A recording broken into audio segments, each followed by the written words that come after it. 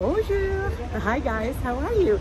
This morning we are headed into town to share one of my favorite bakeries here in Saint-Gilles-sur-Vie, La Boulangerie Bleue. And then we'll head back home and fix up breakfast, le Petit Dejeuner. Come with me. The bakery is located in the older part of Saint-Gilles-sur-Vie, and I love to walk down these little streets and check out the art galleries, little shops for the home. We found a lot of the market baskets in this shop. There are little restaurants, there's a church square. You can already see people lining up at the butcher.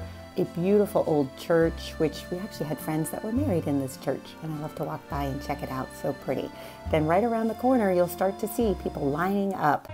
There's always a long line, no matter the date, but it is totally worth the wait. As you get there early, you can see all of the cases being filled with delicious pastries of the day. When I was there was a woman who was coming with these beautiful tarte aux fraises, just freshly made. I mean, look at how beautiful and fantastic those look. This boulangerie also functions as a patisserie, so you will find incredible desserts here. I'm always amazed at how beautiful and decorative and delicious these desserts are. Look at this Paris breast. How fantastic does that look? And then to the left were all the classics, the pain au chocolat, croissants, pain au raisin, all the things that you want for a typical French petit déjeuner.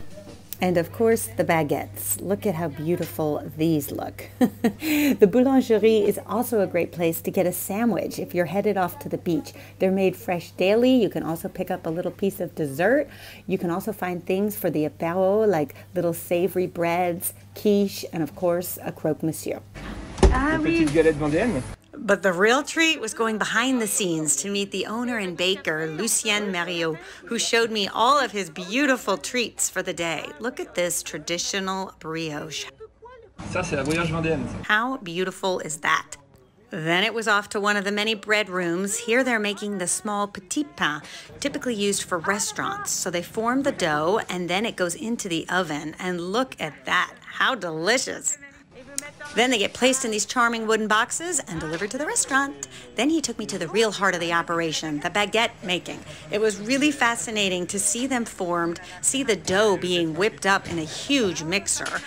This bakery sells thousands of baguettes a day, which really shows you how important the baguette is to the French culture, especially in the summertime when Saint-Gilles is at its busiest. It was interesting that each room in the bakery had its purpose. So then we went to the refrigerated dough room where there were tart shells being made for tarts as well as quiche. But the real fascinating dough was the croissant dough, which he took out to show me. He explained that the flakiness of the croissant is due to the many different layers of dough. Then he put it in this nifty contraption, which actually stretched it out. I took a croissant workshop once where we had to do all this by hand, so I was really impressed by this machine. Then it gets placed on his workbench, straightened out, and then he trims the edges and the ends. And then the impressive cutting begins. I sat there mesmerized as I saw him cut these triangles. Each one was exactly the same size and dimension. I don't know how he did it. This is what passion looks like. I mean, look at this expertise. It was truly incredible. And then each triangle gets perfectly rolled up. And again, look at the expertise. He must have gone through 20 or 30 croissants in a matter of minutes. And each one is beautifully shaped and perfect. It was a sight to behold. Then these will get proofed for 3 hours before put in the oven. This process starts at 4 in the morning in order to be ready for the customers by 7 a.m. So of course I had to buy up my own little stash of treats now that I had such a greater appreciation for how they were made. Then right across from Lucien's Bakery is the most amazing little shop that just opened that has amazing products, and I'm gonna go in there and get some jelly and jam. This shop would be known as a sort of gourmet épicerie, and they specialize in the most beautiful olive oils, vinegars. Then around the corner, you'll see it's stocked with like an incredible selection of tapenades, rillettes, all different kinds of things that you may want for cocktail hour. But of course, what caught my eye was the corner. From the window, I could see they had an incredible collection of jams and jellies, and I thought that would be the perfect complement to go with all of our freshly baked pastries. Look at this, so beautiful. And then I also picked up a little tin of cocoa powder for hot chocolate.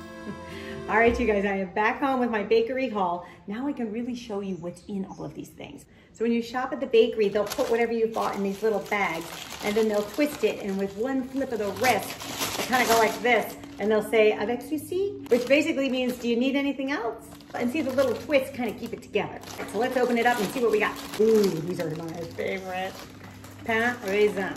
All right, look at these beautiful specimens. Do these not look delicious? And basically what it is like a puff pastry filled with pastry cream and raisins. Now I know my raisin haters are out there and you might be rolling your eyes thinking, oh no, here she goes again with the raisins. But I'm telling you, they are so delicious. It is worth trying. You see, you've got all that level of flakiness, the custard, and of course the raisins.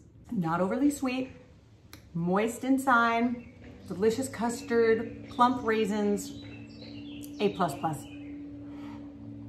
Then I'm gonna serve all the things that I bought in these beautiful baskets. And I just found these at a brocante yesterday, which I think are perfect because they're low and shallow and not too high. And then I also like to line them with some of these beautiful cocktail napkins, which I think are the perfect size for a small basket. Okay, and then we can put one of these in here, and then we'll put the other one in there. So anytime I'm entertaining and I have a large crowd, and in July and August, we will start to have our parade of friends and family that will join us here. I like to do 2 baskets like this and fill them with the same things. That way you can put them down the table and everybody kind of gets the same thing. Let's see what else we got. Of course, the classics, we can't forget those. So I got a few of these beautiful plain croissants that we saw Lucienne making. And then of course, a few pain chocolat. We gotta have those. All right, let me cut into these so you can see the texture. With these types of things, it's all about the texture. I mean, look at all of that delicious flakiness. Oh, I can't wait to try. These look delicious. I find you can tell the quality of a croissant by the mess they make. The bigger the mess, the better they are. And these are worth the trip and all the jet lag. So good. Now let's try these chocolate croissants, shall we? Let's dig into this. Look at that with the chocolate. I mean, it's all about these layers. Have you ever seen anything so delicious? One of the ways you can tell a really great pain au chocolat is 2 things. One, the chocolate is not that sweet. So it's a little bit bittersweet, which I think makes them all the more delicious. The other thing is the chocolate isn't hard. So you can tell that they're fresh. I just bought these this morning and the chocolate is still melted, as opposed to one you may buy late in the day where the chocolate's already hardened. So that would be my other tip about going to a French bakery. Get there before 10 a.m. because that's when everything is at its best. Now, another thing that I bought that was fun to throw into the mix, and I wanted to show you guys, are these chaussons aux pommes. See, the literal translation is apple slipper. And they kind of, I guess, look like a little slipper of yesteryear. And they're filled with an apple compote. And sometimes you see them more with like a puff pastry. This looks like more of a kind of traditional pastry that's been brushed with egg wash and then scored. So you can see those decorative marks. And then there's also typically fluting around the edge. All right, let's cut into these so you can see. Wow, look at that. See, it's filled with like applesauce. It's the perfect complement, I think, at breakfast time to pair with some of these other things. So if you're putting together your French breakfast, I would throw in one of these. Okay, so traditional French baguettes that you buy fresh are not meant to last very long. They're actually best eaten the day you buy them because you'll find that they get very hard the next day. But if you do have leftover, then you serve it for breakfast the next day as pain grillé. So basically, these are the baguettes I bought today, but I can show you the technique with the fresh baguettes. And then cutting a baguette is a bit of a messy affair because, again, like the croissants, it will make a lot of mess with the crumbs. So I really love this little gadget, which is a cutting board that's slatted and it comes in 2 pieces. So you cut your bread here and then all of the crumbs collect here and then you can go throw that away or you can save it for breadcrumbs, feed it to the birds, which seem to be very hungry this morning. Years ago, I bought one of these and brought it home in my suitcase, only to find that I didn't really use it in the States because I wasn't buying that much bread. So they're kind of a great thing to have here, or if you do eat a lot of bread at home. So a pain grillé would probably be about this big, see? And then you slice it in half so that you can put it through the toaster, see? And even a day-old baguette will still be pretty great. You have the most incredible texture inside, and Lucienne's baguette, I mean, this is pretty amazing. the crunchy exterior. And not only is it just great like this, but it's fantastic toasted. It does help in France to have a little pass to take the toast out, because when you stick a baguette in the toaster, it can be hard to take out and you don't want to put a fork in there. Just makes it so much easier. Look at how gorgeous. All ready for the basket.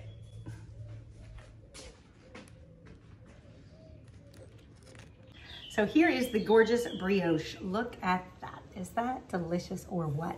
And I wish you were here because it smells so divine. Now, oftentimes you might consider a brioche a little bun, and you do see that in parts of France, but here in Vendée, this would be considered a more traditional way that brioche would come, which is as one big loaf, sometimes braided, sometimes not. And when I asked Lucien why it was so long like this and not the individual portions, his response was, well, because we eat a lot of it. So you need a big loaf. All right, so I'm gonna serve this just on the cutting board with a bread knife, and people can help themselves. Show you what it is. See, I mean, isn't this gorgeous? Look at this. The texture is like unbelievable. It's so soft. It's so springy. I could just sit here and eat this all day. I'm gonna need a lot of laps in that pool.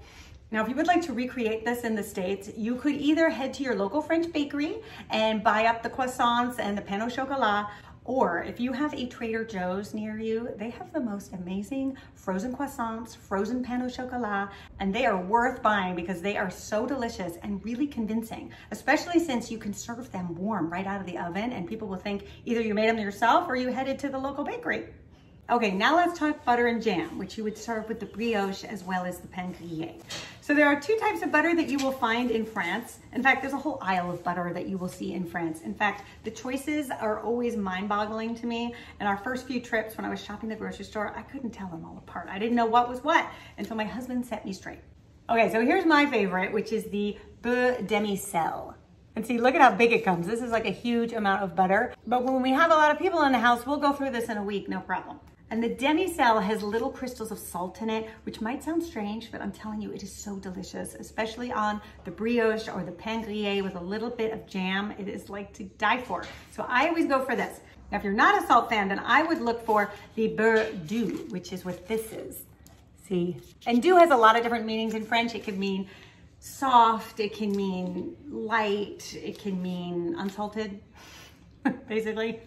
Unlike in the States, when you would like cut the butter because our sticks are smaller. This is me cooking or baking with it, which is why I've cut it. But the better thing to do for breakfast is this. Instead of cutting it, we're going to scrape the top of it. And the reason why you want to do this is then you get really soft butter, which then allows you, you see, I'm gonna take some of this brioche, to spread it ever so gently on things like brioche so that you're not like pressing it down and ruining the texture. So it's really the way to go. One of the things that I love about jams in France is that they're not that sweet. They have a delicious tartness to them that really allows you to taste the fruit. These in particular seem to be somewhere between a fruit syrup and a jam, but they are so delicious. Okay, now let's talk about the drinks. So one thing that's pretty customary is orange juice. And this is kind of a new thing that I've seen in France now, which is the ability to get fresh squeezed orange juice at the grocery store. So you go up to this machine, you get one of these little bottles, you put it under and you press down the spigot and out comes the most delicious, beautiful, fresh squeezed orange juice. And you can see the oranges right there pressing themselves. Okay, so the most traditional hot drink you would serve at a traditional French style breakfast would be a café au lait. And really the traditional way is in a bowl like this. These are a little bit bigger, I think, because these are kind of a modern take on it. I use them for cereal, but I do have relatives that will come and drink coffee and tea out of this because you want to take your day-old bread that you've grilled and dip it into your coffee or your tea because that will make it a lot softer and easier to eat. I've never been like a huge fan of doing that because I always find that yes, the bread might be good, but then you're sort of sacrificing the taste of the coffee, which then has all these crumbs in it. So when I was shopping for coffee mugs for the house, I actually went for something in between. So it's kind of feels wide like a bowl, but it also feels like a coffee mug at the same time. So a café au lait begins with a base of espresso. While our espresso is running, I had to just show you this. This is what the milk looks like in France. It comes in these little white bottles that to me always look like little bleach bottles. and the fact that it's not refrigerated. So a lot of the milk in France is made to be shelf stable, and you'll see it in the grocery store unrefrigerated. And that always sort of threw me for a loop, especially with this sort of bleach bottle design. Combination, I was kind of like, huh? But that's just how they do it. Okay, and then you just add your steamed milk to your espresso. Unfortunately, I know no latte art tricks, but wouldn't this be the time to try? This is a sad attempt at any latte art. Maybe I'll swirl it around. There we go. Whee! Then a popular drink for the kids would be a chocolat chaud, which is basically just hot chocolate. And this is powdered chocolate, 70%. And then you can see it has this beautiful chocolate grains. It's so good. It tastes just like kind of ground up chocolate chips, but like the best quality chocolate. So I'm gonna add the milk, and then you can stir that around, and you'll start to see a beautiful hot chocolate develop. So if you wanted to host a French style breakfast at your house, which could be a fun alternative to just the regular coffee and muffins, this is how I would set the table. First, get yourself a nice linen. It doesn't need to be a full tablecloth. In fact, I actually collect these linens that are just oversized napkins because I think they make for great mini tablecloths. It's also a great thing to bring home from France if you're here and you're shopping the brocants, because they're so small, they fold right up just like a t-shirt. You stick it in your bag. And I would look for ones that have nice decorative edges to them. Like this one has a beautiful monogram. Sometimes you can find your own monogram. The beautiful stitching around the edge. It just makes it a little extra special. Okay, so we're gonna put that down first. Then we're gonna put down our delicious baskets of goodies here. Then we'll put down our beautiful brioche here with a bread knife so people can serve themselves. Then we'll put down our butter here and our beautiful jam.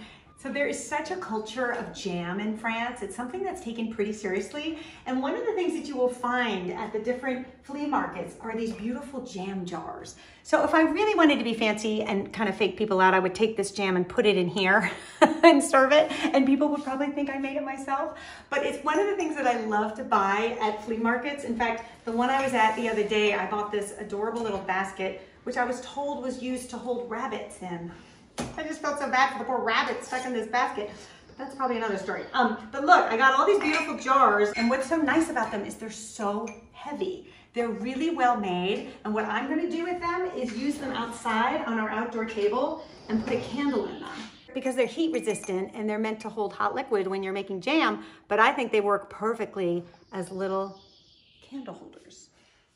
And then because the French breakfast is such a carb fest, I do like to add a little additional protein in the form of some yogurts. So these I think are beautiful for entertaining because the packaging is just so beautiful. So I got apricot. This is a blackberry blueberry mix. And then these I thought were really pretty too. These are vanilla. So I'm gonna go ahead and save these little pots once they're done because I think they would be beautiful for little bud vases in the guest rooms.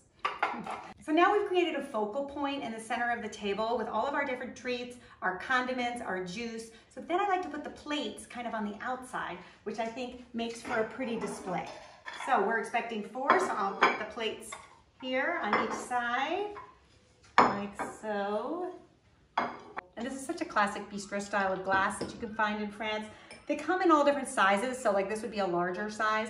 In the States, I might serve this for juice, but here, because this juice is so delicious, it's so high quality, you kind of don't need that much because it's pretty rich when you're drinking like fresh squeezed juice. So I put them in these little glasses. My kids and I call them the fairy cups because when they were little, this was sort of the only portion that I would give them because it was all they would drink. But now they're known as the fairy glass in our house. So I'm gonna do 4 of these fairy cups here. And then for breakfast, really all you need is a knife and a spoon. So when I'm shopping all of these different brocants, I love to look for interesting knives. Sometimes you can find them in these little cases and it looks super fancy, but you can get really good deals like these. And this is Bakelite. I got these for €7.